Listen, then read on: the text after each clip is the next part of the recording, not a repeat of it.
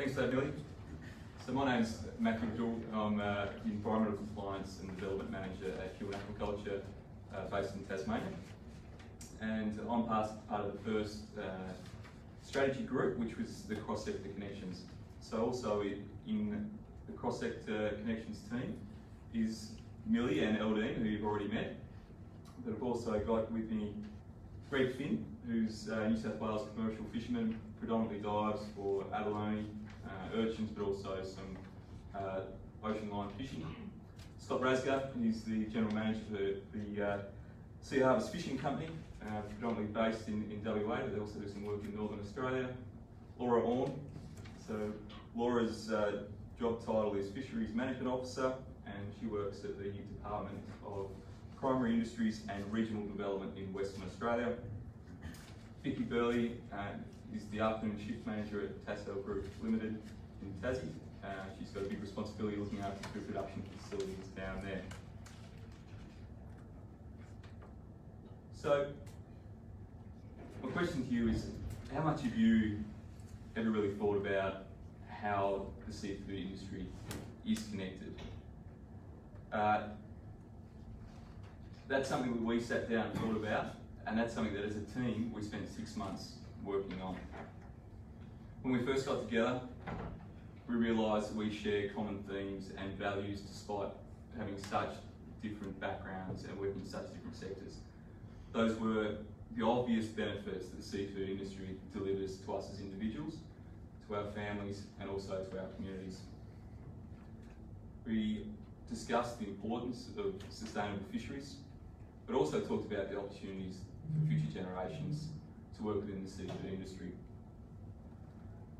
Based on this, we came up with a team goal, and that goal was to produce a short video aimed at raising awareness within the seafood industry, but also broader Australia, on the significant role in which the industry has in supporting communities, both economically and socially. The idea of the video was to promote that positive message, and we're going to use people within the industry to tell their stories. We came up with consistent questions which we asked people from the industry, and that allowed us to identify common themes amongst people from different sectors. And the plan was then to produce the video and distribute it on social media. During the project, we decided to also send out an online survey. So this allowed us to capture much more data than just conducting the video interviews. We sent out to various sources, but the predominant source was actually a NSILP alumni, and we got an overwhelming response rate from those former graduates from the program.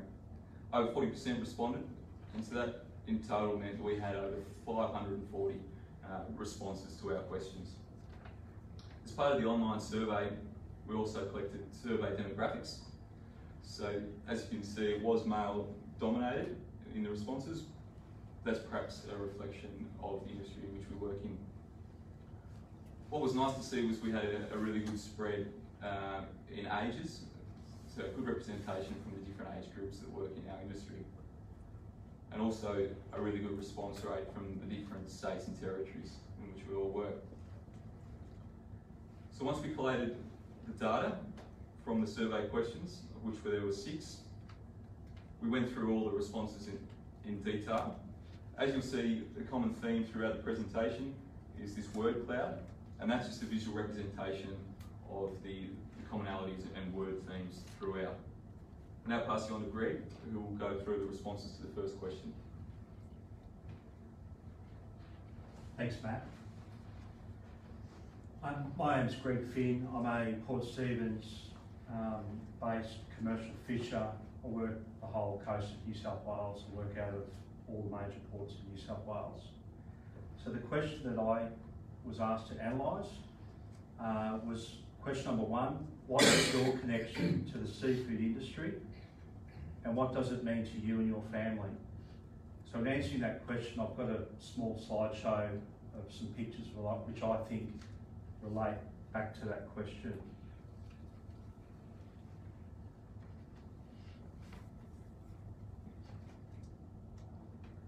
Personally, the seafood industry has created a way of life and income to sustain my family. Further to this, seafood provides a healthy lifestyle and shared experiences for my family. My son Sam is about to turn 15 and enjoys spending time with me on work trips during his school holidays, and is eager to gain skills that I've learned over many years that hopefully Sam will pass on to his children. Sharing a passion allows connection to environment and creates family relationships and experiences. Often a feed in the Finn household comprises fresh, innovative ways to consume a meal of day's catch seafood, connecting the seafood industry to my family. During the process of creating questions for our survey, challenging the interviewee has yielded common themes and surprising answers that provide insight into the real value of our coastal resources and the benefits for our coastal communities. Respondents are a mixture of first, second, third and even fourth generation fishing family businesses. Process workers, fish farmers, fishery managers, researchers, legislators and cultural fishers who in many cases also identify as wreck fishers. Common themes linking connections to the seafood industry identified include lifestyle, flexibility, honourable career, opportunity, earning potential, providing for their families. Other respondents mentioned family enjoyment, healthy food consumption, and connection to the ocean. It is who we are, it is what we do. The major thread identified to question 1 with many respondents is passion. Passion being the human bond that connects us all to what is a most important benefit of our seafood industry. Johnny Alessi, a Port Stephens-based estuary commercial fisher, shares his family history in post-war immigration Australia. Connecting Johnny and his family to the seafood industry include Johnny discussing the opportunity to seeing skills and knowledge gained from spending time with his uncles and his father, and that this knowledge continue and be passed on to future generations. As a single dad with a young teenage daughter, fishing allows Johnny flexibility in his family work commitments. Darren Dodds, a fish processor and retailer, connects to the seafood industry and the value to him and his family by speaking about the contribution locally sourced seafood makes to tourism in the region. Locally grown oysters, commercial fishing and recreational fishing play in that local economy, and the contribution made to the cultural and social experiences of visitors. Thank you. It's going to pass on to Scott. Thanks, Greg. So, for my question we had, what do you think the priorities are to ensure the sustainability of the fishing industry? From the word cloud we can see a lot of different responses, and as a group we reviewed all these responses and selected 3 words which were common amongst the responses to see how they relate to our mission of connecting Australian seafood communities for all generations. For me, these responses were fisheries management, social licence and community. Fisheries management is about working with all stakeholders to ensure the sustainability of the fishery. It is there to protect fisheries and those who access the resource, whether it be commercial, recreational or indigenous. From the responses I received, the comments which resonated with me were, a researcher in management said, I think everybody wants the best for our fisheries. And the commercial fisher also said, we can all aim to be more sustainable. Looking at comments, I think everybody wants to do more and we're all well connected. For my industry especially, fisheries management is extremely important. We operate in the UNESCO listed World Heritage Area of Shark Bay. If fisheries management didn't exist in this area, the results would be catastrophic. Social licence, or a social licence to operate. It is the acceptance by the community of an organisation. A social licence to operate is made up of 3 major components: legitimacy, credibility and trust. a scientist said, ensuring that social licence advocated by all sectors of the community. And a fisheries manager said, with social licence, we need to bring the sector back into the public eye and not hide away from it. We all need to be accepted by each other, and we all need to work together on our social licence. And last slide, for the priorities to ensure the sustainability of the seafood industry is community. From the responses provided, a fishing association member said, improving our relationship and connection with the Australian community. And a business manager said, responsibility of the whole community, not just the seafood industry. We have found that community is the key. Our strategy group's aim was to highlight and create an understanding of the benefits of cross-sector connections. And this starts with community. We are all in this together, and we all need to work together within our communities and educate each other to grow together as one. I'll now pass over to Millie, who's presenting the next question. Thanks, Scott. Question 3. What is the biggest misconception the public have about the seafood industry? Fisheries management. This was a common theme that arose between both question 2, priorities to ensure sustainability, and question 3, biggest misconception the public have. The responses ranged from a scientist who responded that the seafood industry operates under minimal legislative constraint with ineffective fisheries management, to a retailer who responded that the biggest misconception in their view was that fish stocks are overfished and in danger of rapid decline. Australia has some of the best managed fisheries in the world, but the punters don't realise it. And an individual in management with the biggest misconception being that fishermen rape and pillage the seas. To see that these responses were received for both of the aforementioned questions, it highlights to me the need to raise the profile of the seafood industry. To be able to gain a clearer understanding of legislative requirements for not only fishing practices, but also environmental impacts, as well as sustainability for the future. Which leads me to the next common theme.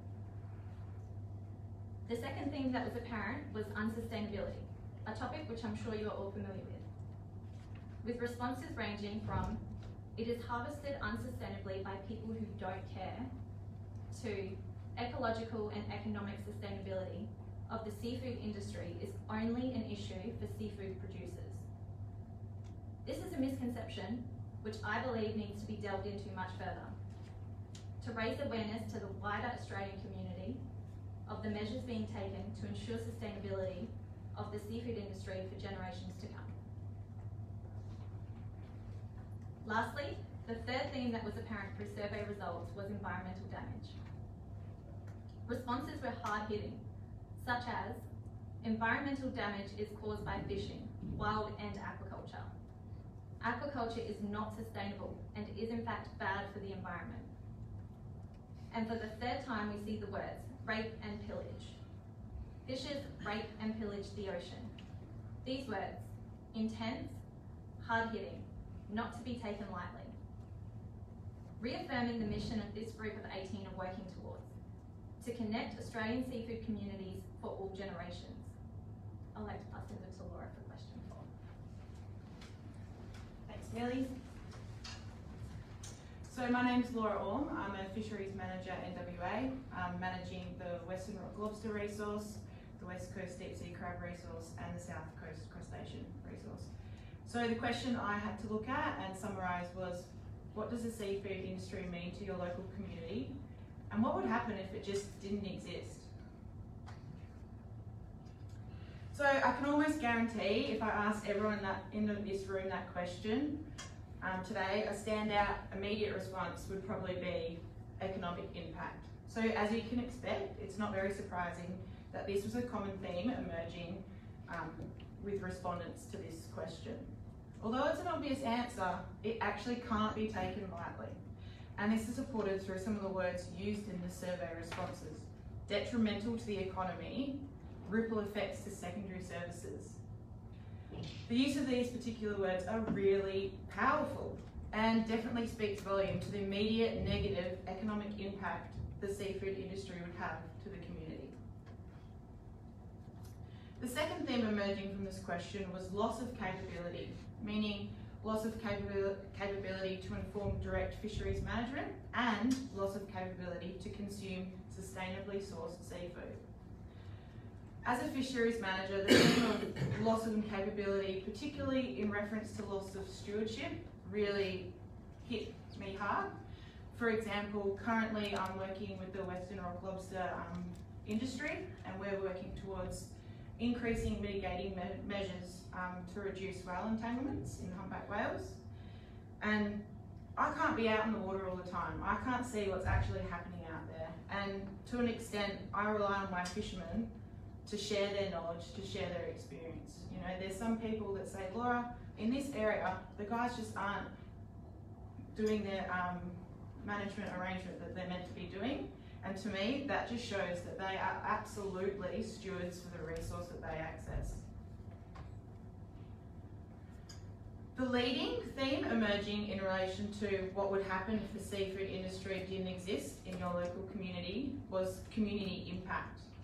A majority of these responses identified the importance of seafood industry to community as a sense of identity, a sense of culture, and belonging. Statements such that stood out to me were a tragedy, a loss of identity, and the seafood is our community. So, however, in contrast, some responses that came back were at odds with this. Words such as wouldn't be aware nor care, or not seen as important. This indicates to me that the seafood industry in these particular areas ultimately has minimal involvement or impact on the social aspect to the local community. I mean, the connection between the consumer and the fisher is broken. I don't think the non-fishing seafood community would either be aware nor care if the local industry didn't exist.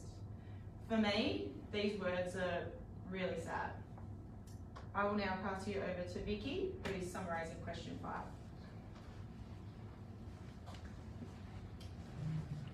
Good afternoon. So as previously introduced, my name is Vicky Burley and I'm a shift manager from Tasdale down in Hobart. I'll be summarising question 5 and 6 this afternoon. So question 5 is, what is the biggest challenge the seafood industry is facing in the future?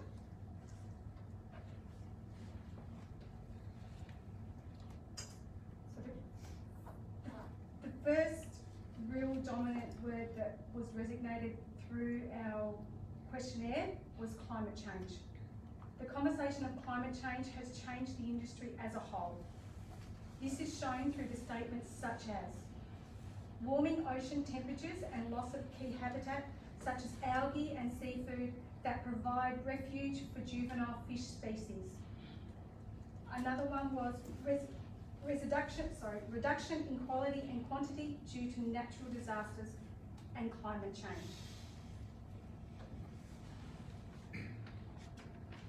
The following one was social licence.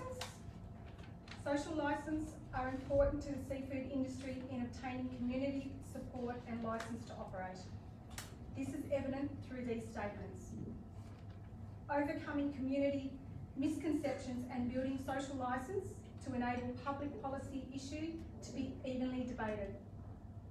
Also, getting recognition of the seafood industry legitimately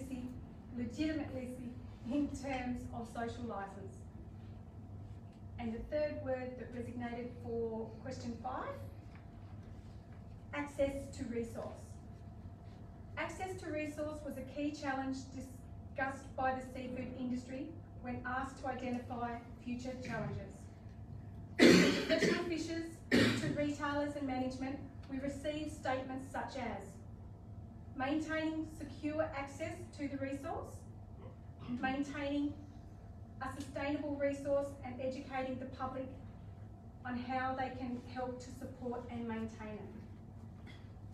So that is question number 5. So followed from that, I also have the responses for question number 6, which are, if there was one thing you could change about the seafood industry, what would it be? The first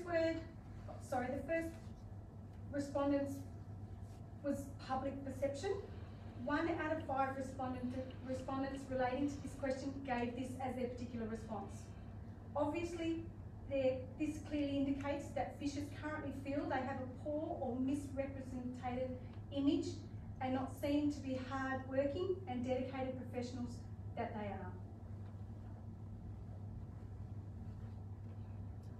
The next word that resonated to me was management. Management was a dominant word that stood out from the survey, indicating that there appears to be a lack of transparency in providing and communicating information from government as per quoted provide. Rather than having government fisheries managers focused on keeping the industry within the regulations and their known comfort zone, have them be fishers develop agents where their task is to understand the communities and fishers and work on opportunities with them. Level amongst all stakeholders, there is an opportunity for improvement moving forward. The following word is connection.